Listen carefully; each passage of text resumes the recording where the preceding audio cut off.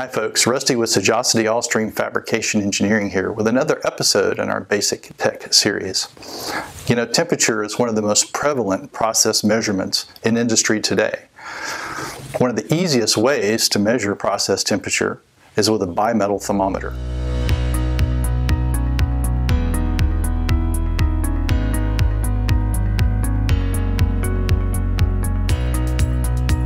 Bi-metal thermometers have been around since the 18th century and are so named because of the bimetallic strip that's located inside of the tube that makes up the insertion tube of the thermometer. This bimetallic strip is wound into a helix. That helix, when temperature is applied, tries to expand, and that mechanical twisting, when connected to a pointer mechanism, gives us an indication of temperature.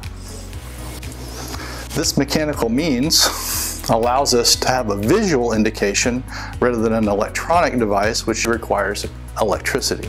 The items you need to take into consideration when specifying a bimetal thermometer include the dial size. Dial sizes typically range from 1 inch all the way up to 6 inch. The most common sizes in the process industries are 3 inch and 5 inch. As a general rule, the larger the dial size, the higher the resolution, and in many cases, the higher the accuracy. The range of the device. Because we have a bimetal helical strip in a tube, there are some mechanical considerations in that you can only view about 600 degrees of range. You can't get much more motion out of that helix. So if you're going to specify a range maximum temperature reading of 800 degrees F, you're probably not going to see temperature much below 250 F with that device. When you're specifying these, you need to take into consideration you have a limited range. After you've figured out your range and the type of dial you'll need, you'll also need to determine the type of lens. The most common types of lenses are glass or safety glass, but they can also be made out of polycarbonate or acrylic. I'm sure your facility has a standard you'll want to check. The actual dial face can be multiple different colors. In some instances, you can have luminescent paint on the background, which will make it easy to see in low light applications. There's two types of connections on the back of the dial. This particular connection is a direct mount, very common in industry, but if you have a thermometer on the top of a tank and you need to be able to see it, you'll probably want to use an any angle mounting. Any angle allows you to adjust the actual angle of the dial in relation to the thermometer so that you can set this up for the best opportunity to view the temperature from an angle like on a catwalk or somewhere like that, easy to get to.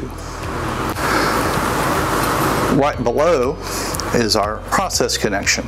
If you looked at our previous videos concerning RTDs and thermocouples, you'll know that this probably is not going to be used as a process connection per se, except in applications like refrigeration where you can install the device and it's not coming in direct contact with a process.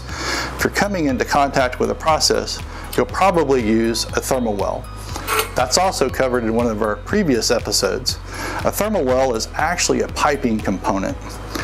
This allows you to install your bimetal thermometer and meet process piping code and be able to take the thermometer out if it happens to fail and replace it without interrupting your process.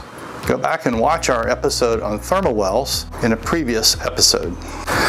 This stem length needs to match your thermal well.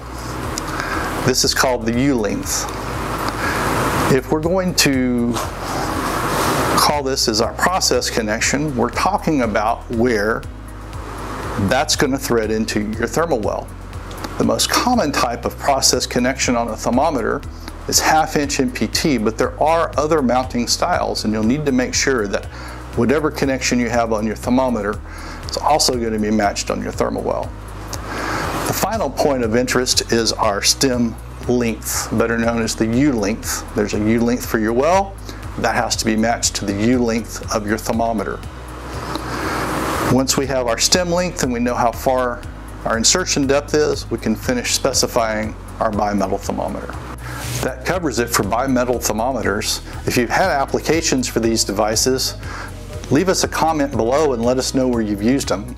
Or if you have an application, drop us a line and we'll be sure and help you out with your application.